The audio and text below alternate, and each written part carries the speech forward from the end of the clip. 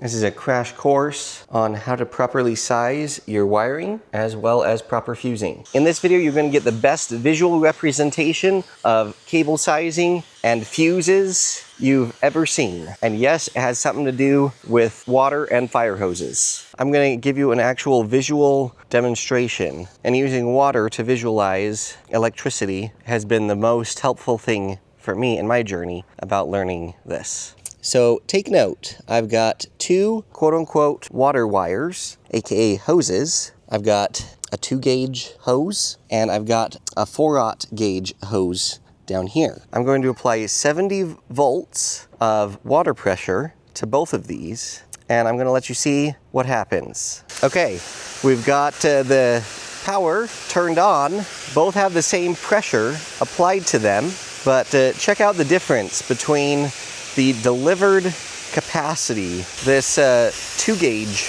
hose is shooting very far. Look at the tiny amount of electricity getting delivered from it versus what the 4/0 gauge delivery rate is. So I get way more delivered capacity out of the fire hose compared to the garden hose. Again, it's the same pressure, 70 psi on both, but because I have space for a higher volume of water to travel through that fire hose, I'm getting way more delivered capacity. And so I can accomplish more work, so to speak, put down more water faster with the fire hose compared to a standard garden hose. And the exact same thing applies to electricity. So when we go in to talk about the electrical connections inside of things, I'm going to be using the term of voltage and amps. Voltage, very simply, is the pressure, the PSI on the side of electricity. I had 70 PSI on this water. When we go in and look at the electric wiring, I'm going to have, say, 51.2 volts, 51.2 PSI of electricity pushing from the batteries, and other voltages as well. But voltage is pressure, amperage is volume. So we just saw that in action here. This fire hose delivers way more volume than the garden hose does, even though they're both getting the same quote-unquote voltage applied to them. Now, there's another aspect here that is helpful to visualize. Notice that feeding off my water system, I have multiple valves. So I can customize in 4 different places right here where water goes. Maybe I don't want water to go somewhere, so I can simply shut one of these valves off and isolate that part from the system. Here's my hose bib that was feeding the garden hose we saw squirting. Notice that it has a valve on it. You'd be dumb to install an irrigation system with no valves. So when you turn the water on, water's just flying everywhere at all locations with no ability to isolate different areas and different parts. That would be stupid, right? Same thing with my fire hose attachment right here. Down inside there, you can see I've got a valve that can isolate this fire hose port for me. Let's say I have a problem with the fire hose, I can isolate that, but still go ahead and run the garden hose without affecting anything else. Okay, but now let's pretend we have a catastrophic failure, and my main water line that is underground right here, that feeds the whole system, ruptures and shorts to ground. Literally, the water loses its path. It's going to go in the path of least resistance, and so if that pipe ruptures, the water is going to start leaking everywhere underground right where that rupture is, and reduced capacity or no capacity is going to continue flowing through the pipe at all. Well, that's why I have safety built in right here. This is the main water shutoff. So I can pull this lever down and it will completely shut all the water down going into my irrigation system, thus preventing the water to continue to come out of that ruptured short underground, causing damage, flooding, sinkhole, etc., etc. So keeping the visual of the water in mind, let's look a little closer now at my tower of power here and what I've got going on here. So first we have the power sources, and they're trying to get to the end of the hose, so to speak, to flow into my house and, power different loads and stuff. So the trick is to safely conduct that power from the source to where it needs to go, just like my plumbing system outside. Have ways of customizing and isolating things so that we don't have all the spigots on at once. and protect against catastrophic failure. If for some reason, let's say inside the inverter, we have a rupture along the path of the electricity and it shorts to ground, how are we going to stop the flow of power to that to prevent damage, and instead of flooding like water, fire and melting of components, etc. Guys, let me just insert the good old legal stuff here. I am not a licensed electrician or solar installer or anything like that. I'm just some random dude on YouTube. Do not take what I'm about to show you as the gospel. Working with this kind of stuff can result in severe bodily injury or even death, as well as property damage. And attempting to do this yourself is very dangerous and should not be attempted. This video is strictly for entertainment purposes only. So the calculations are very, very simple. And I'm going to go through this in as basic and clear way as I can possibly make it. Let's use this top row of batteries. These each are a 12-volt lithium iron phosphate battery. We can have a whole other video and discussion about connecting batteries in series versus parallel. But in my case here, I have 4 of these batteries connected into series, create a 48-volt battery pack. Once again, the voltage is the pressure. Each of these batteries is rated to discharge up to 100 amps of power. Once again, that is volume of power. Because I have 48 volts of pressure with 100 amps of volume, I need to size my hose, my wires, to be able to accommodate that amount of volume that I need delivered. So it's very easy because the maximum power that I could possibly draw from this bank to be safe is 100 amps. You can simply look up online a chart that gives you an amp rating for the specific gauge wire and the distance that needs to run. Now, the shorter the distance, the better. In my case, I'm using 2 gauge wire. Typically, each battery is going to have a BMS, a battery management system, that will automatically shut the flow of power off at the battery if it exceeds, say, 100 amps like these batteries are rated for. As you can see, I have tested a gazillion of these batteries over the years, and I have found that some are really good at that and others are not. I don't want to run the risk of not having the BMS protect the battery in an overcurrent event. So again, I've overkilled things. You don't necessarily need to do this, but again, I sleep better at night doing this. Every single battery has a fuse on it. These little white things are fuses. This is one of those fuses right here. It's going to be difficult for you to see, but you see how it says 125? So it's rated for 125 amps, and it's really hard to see because it's pretty faint, but at the bottom it says 80 volts. So listen carefully. This is the calculation and the understanding you need. You need to find the maximum continuous amp draw that your batteries would ever be under. In my case, it's 100 amps. You need to size the wire appropriately, and you can do that with the simple wiring chart. And then the calculation for the fusing is 25% to 50% greater than the max potential current that will be drawn from your batteries. So I like to err on the side of caution if you haven't discovered already. So I went 25% over the rated amp draw from these batteries. So 125 amp. So that way, if I exceed for some reason drawing more than 125 amps from any of these batteries, or one of the batteries has an internal short and power starts flowing into it or whatever, the hope is that the fuse will blow and stop the current. The fuses are like valves in my plumbing system, right? They will shut the flow of water off, or the flow of power in this case, in the event of a catastrophic failure of some kind, or an overcurrent event, whatever that may be. Okay, now talking about fuses, voltage is an important consideration. Notice that these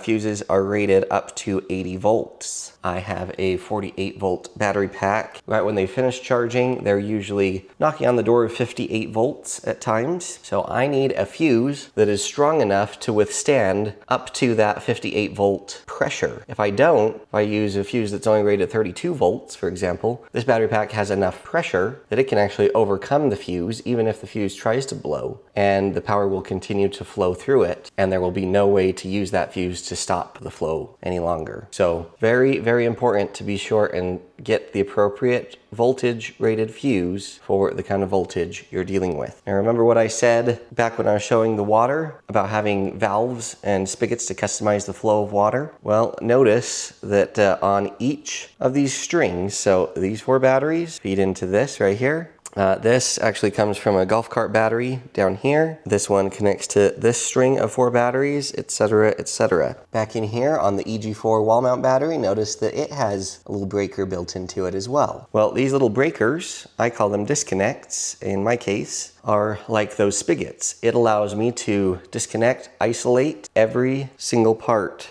of my battery, so I can break it up into small segments if I need to, or have an issue with one part, I can keep it out of the mix and let everything else continue to function. Very, very important to have. Now, I know a lot of people will try to use breakers as an overcurrent protection device, which a fuse is as well. They can work for that, and I think it's wise to have some in it. These are breakers, and they are rated up to the voltage of this battery bank. However, breakers are funny because their rating, their interrupt rating, can vary widely. And I've even seen some that are good and rated, but they don't trip. So I have multiple layers. I have this in here, and it's rated to 100 amps. My hope is that if there's a slight overcurrent in this string of batteries, that before I blow a slightly more expensive fuse, I hope this pops. Because when it pops, it's as easy as just pushing this button and resetting it, and I don't have to replace a blown fuse. But I do not rely on this as an overcurrent protection device. I simply use this as a means of disconnect for each part of my tower of power here. So each of these strings of batteries connect with their 2-gauge cable.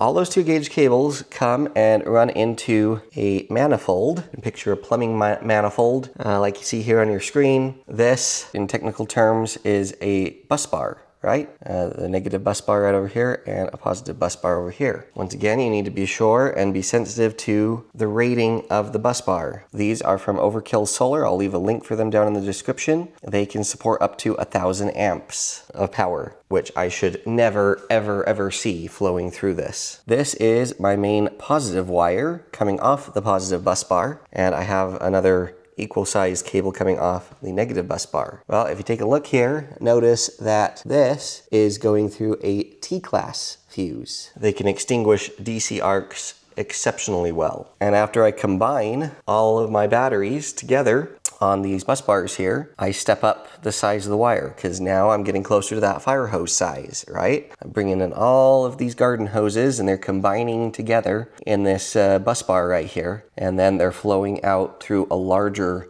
size hose, so to speak, that can carry more current. But then I have a master valve, so to speak, on that has the capability of disconnecting substantially more power, like fire hose volume of power, compared to, one of these types of fuses. Now, technically, if we were to add up all of the current that this battery bank could produce, this wire is a little small. I believe this is a 2-aught gauge wire. Well, I'm not super worried about that because I've actually downsized the size of this fuse. This is actually only a 200 amp fuse. And the reason I did that is unique to me. It's not going to be the case for everyone, but I'll tell you why I did that. That's because this power comes in here and actually feeds onto the bus bar of this wall mount battery right here. This bus bar is rated to only 600 amps of power. So this wall mount battery can supply 200 amps of power to that bus bar. So now I only have 400 amps to work with. So bringing all the power from the tower of power here brings in another 200 amps, because that's what I've limited it to with that fuse. And then I've got another wall mount battery that you can see here in this box that I have yet to build, but that is going to be feeding in and connecting to these last 2 ports right here, which is going to max out my 600 amps rated capacity on the bus bars inside this battery. And so that's why I've derated the size of that fuse. Going back to a quick comment on why I fused every single individual battery. They're all different brands and made at different times, so I wanted to be extra cautious hooking these up together. But then I also wanted to try to help protect against internal shorts in the batteries themselves. Very rare, but sometimes can happen, and I didn't want a whole, tower of power's worth of power feeding back into a shorted battery and not having any kind of protection along the way. So that's why every single battery is fused. Now, like I said, I've got to make a whole video about parallel versus series connecting of batteries. But you have to remember that the voltage, the pressure plays in a vital role in sizing your wires. If I did not have these connected in series, but rather parallel connecting is going to increase the amps that my batteries can produce, but keep the voltage the same. So if I connected all 4 of these 12-volt batteries in parallel, I'd have a 12-volt system capable of producing 400 amps of power continuously. And so I would have to significantly increase, I'd have to double, literally, the size of this cable in order to carry that kind of power. There's a better way to do parallel batteries that I'll show you that involve some bus bars and different things that I think make it a whole lot safer. So stay tuned for that. Speaking of fire hoses, do you feel like you're drinking out of one right now? The thing to remember, and this is probably the easiest way that I've remembered, is plus 50%. So you take your max potential current, add a 50%, and that's the size of conductor you need to put on your batteries to be safe. Take the max amount of current that your batteries can produce, add 50% to that, and that is the size of fuse you need to add. Or you can be conservative like me and just do 25%. But the purpose of the fuse, remember, is not to protect the batteries. The BMS is going to take care of that for the most part. The purpose of the fuse is mostly actually to protect your conductors. Because if all of a sudden something shorted to ground over here and you have a free path for all this power to just go rushing over into there and there's no way to stop it, lithium batteries can discharge thousands and thousands of amps. And you add multiples of them together and you've got insane amounts of power. That amount of power flowing through smaller cables that aren't rated for thousands and thousands of amps will literally liquefy them. It will melt it into molten metal and fall apart. Molten metal falling onto combustible things, obviously asking for a fire. And so that's the purpose of overcurrent protection. Number one, and first and foremost, to protect the conductors from melting and keep them intact. Nothing is guaranteed to be 100% safe, but doing your due diligence can go a long ways in making things safe. Okay guys, comment down below if this visual water representation helped you understand electricity and cable sizing and fuses. It helped me so much when I saw something like this just explained to me by a friend of mine, and that's really where things clicked. So anyway, I hope this was helpful to you. Don't forget to do the 5 free things: like, comment, share, subscribe, and hype. I've also got links down in the description to places where you can ask me direct questions, as well as even schedule a consulting call if you need personal assistance. But I've always got more great videos coming up, and I'm going to try my best to continue bringing this valuable educational content to you. Comment down below on what you think of my fire hose. Isn't that epic? Not very many people in the suburbs of a city can have access to a full-on fire hose. And let me know down below if you're interested in seeing more details on how I have this and how it all works. All right, everyone stay safe out there, and we'll catch y'all next time.